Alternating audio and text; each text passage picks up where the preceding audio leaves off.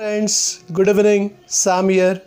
So today what we are going to talk about, today we'll see interaction between two different products of Tibco.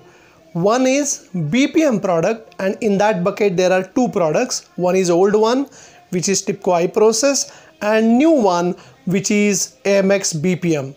And the other one is integration products. In that bucket there are two products. Either it can be BW5X, which is old version, or BW6X, which is new one. So how these two products, BPM and integration product, they talk to each other? Basically, BPM takes care of business process automation. BPM stands for business process management, which automates the whole business process, which involves deadline, different steps, automated steps, manual steps, escalations, SLAs, and many things are involved in business process automation. And integration layer takes care of integrating multiple applications.